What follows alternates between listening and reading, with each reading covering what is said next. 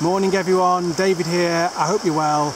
I've had quite a few comments and messages asking me to make a video about river watercraft and explain a little bit about the different areas of the river and what they look like, what fish I'd expect to find there and what methods I'd use to tackle those particular areas. So what we've got in front of us here is an area of shallow water, lots and lots of rocks. And this is what people really describe as pocket water, as there's lots of little pockets of fishable areas. And now a lot of people would just skip through this and go straight to the deeper pools, but it will actually hold fish, and it's likely to hold some smaller wild brown trout. Where they're likely to be located is just in these pockets of slightly deeper water, just enough to get down in amongst it. Maybe just off behind the rocks or located in some of the little seams of current. The best way to tackle this would be with a fly like a small North Country spider, a small unweighted nymph such as a pheasant tail. And you just want a rod's length of line and probably about 8 or 9 feet of leader. And just tap your line upstream. Turn the leader over and just let the fly very quickly run down some of these seams of current that are in between the rocks. And what you'd be looking for is the end of the line stopping. Your fly's only on the water for 2 or 3 seconds. And then with your wading stick in hand, you'd wade further upstream and keep exploring and probing all these different pockets and seams of current with your fly. And here we've got a classic lie for a trout. Overhanging tree, a slightly undercut bank and a small pool just located under this tree branch. And here you'd expect to find maybe a small wild brown trout or maybe even a larger one, as it's got quite a nice piece of cover there under the tree. The areas I'd try fishing here are, well, all of the main body of the pool, certainly here, but I'd focus on these areas here where you can see there's a quicker line of bubbles flowing into the pool, and these quicker lines of bubbles here indicate an area of concentrated current, and areas of concentrated current will concentrate food as well, so it's an ideal location for a fish to be lying, as it's going to get the food brought right over it. The way I'd probably tackle this, it's fairly hard to tackle because of the overhanging tree, but probably an upstream nymph of a medium weight or a lighter check nymph, just tapped under the tree and let it trundle down some of these current seams into the pool. Now we've got a nice big rock here in the middle of the stream. A lot of people think that a fish will be immediately behind a rock, but that's not probably going to be the case. The currents behind a rock tend to be quite complex. They're quite a vortex and a bit of a washing machine effect, and what fish really like is a nice predictable line of food flowing over them. So you can probably just make out here the current turns into a V either side of the rock, and we call this fishing the V's, and the fish are more likely to be into that V shape of current just behind the rock where there's a nice predictable line of food, or if it's deep enough actually in front of the rock, because as the water travels down the stream and hits the rock it bounces back, and so there's an area of reduced water pressure just immediately in front of a rock which can also hold a fish. You'd tackle a rock, fishing around a rock, depending on the type of water you're in. So if it's slower, deeper water and you can see fish rising, probably a dry fly. Shallower stuff, probably a nymph or a spider.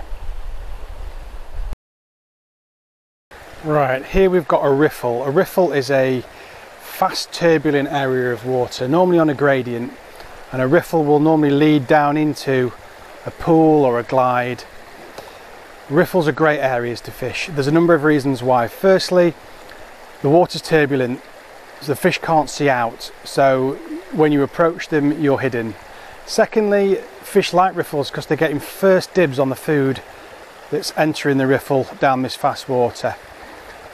Because the water's turbulent as well, if you're a beginner, then your splashy cast, if you stumble while you're wading, all those little indiscretions, they're kind of hidden by the turbulent water. So they're excellent places for beginners. The way I'd approach fishing on a riffle, you could use an upstream nymph, a pheasant tail, maybe with a bead head if it's just getting down into some slightly deeper water, or an unweighted nymph if it's shallower. Certainly a North Country spider fished upstream is an excellent way of tackling it as well. Once the riffle deepens out into the glide or the pool, then you might need a heavier nymph or a check nymph.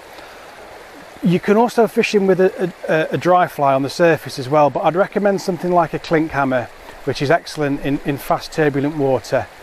And you might want to wait till you see a fish or two rise in a riffle before you start putting a dry on. If you can't see anything rising, certainly tackle it with a nymph or a spider. And here we've got a classic pool. The water enters through the riffle at the top and then runs down, and you can see near the wall at the side there's a nice speedy bit of current that's indicated by the moving white bubbles. And then in this section of the pool here, the water actually back eddies round, so it's coming the reverse, the opposite to the main flow of the river. Now the area I'm going to concentrate if I was fishing here would definitely be in the fast water over by the far side, indicated by the moving bubbles. Again, fish like a predictable line of food. They like to sit and wait for food to be brought over them.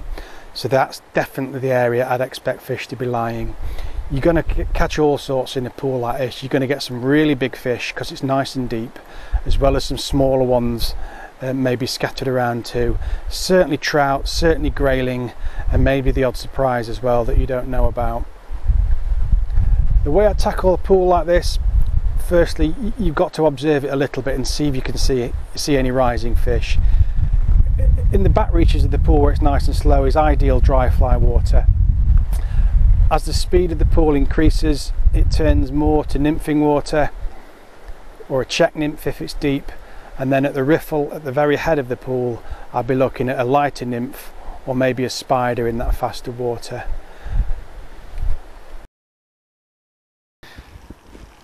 Right, here we've got an absolute classic slow moving pool, almost canal-like section of river, and these are the areas where beginners get sucked into fishing most of the time because they can see rising fish. But they are one of the hardest places to catch trout and grayling on a fly, because the fish have got all the time in the world to examine your fly, and also every little splashy cast or indiscretion in your casting is visibly shown up. Also with your wading, any little stumble or movement gets transmitted through the pool, the waves travel through. You will get some big fish in these pools, but they are harder to fish. Tend to be suited more to dry fly fishing. The only real way you're going to tackle it on a nymph is by setting the depth using an indicator, or actually by active nymphing, so stripping the nymph through the pool, but that can be effective. You're going to get some big brown trout in here, you're going to get some grayling, and you're going to pick up the odd coarse fish or two, things like chub, perch, even barbel. Right, I'm stood below a little pool here, and as you can see, this section here is kind of where the pool finishes, and we call this the lip of the pool. And you get a faster area of water just on this lip section here, and often there'll be a fish just sat in this lip area here. You've got to be careful with your presentation here because the water's quick and you'll easily get drag, but an upstream spider or a nymph or a dry fly, maybe with a slack line cast just in this lip section, can often yield results. And we've got a lovely bubble stream here. As the water runs down the river, it gets churned up around all the rocks and the riffles, and bubbles form on the surface. And these bubbles in an even river would flow down evenly, but in areas where the current's concentrated, the bubbles will be concentrated into a small stream, and we call that a bubble stream. And you can see one here just flowing past a tree branch. And an area of bubbles in a bubble stream indicates an area of concentrated current. And concentrated current means concentrated food. So this is an ideal spot for a fish to lie It's fairly shallow here, so probably going to be a small wild brown trout or something, but certainly I'd expect to get something in this bubble stream area. The ways I'd approach it: from downstream, upstream nymph, maybe a medium nymph, something that's going to just get down amongst the rocks, or maybe a spider, or certainly if I can see them rising, I put a dry on as well. We've got a fast deep run here. I've had a prob with my wading stick and it's got some real depth to it, but the water's moving at pace. Now in these sections of rivers with fast deep runs, you're going to get all sorts. You're going to get your grayling, you're going to get some trout, and you're going to get some big ones too. It's perfect holding water, as the fish can just sit sheltered behind a rock and intercept food as it tumbles down with the current. The best way of tackling a fast deep run like this is going to be with a check nymph, something nice and heavy that's going to get right down to the bottom. Start at the bottom of the pool, check nymphing, and work your way up, and you want to be fishing the moving water in the fast sections. Keep probing away with those heavy check nymphs, waiting for the line to stop and striking at everything. Remember, when you check nymphing, if you're not touching the bottom occasionally, you're not fishing deep enough. So either change your flies for some heavy ones, or if you have to, add a split shot to get more depth.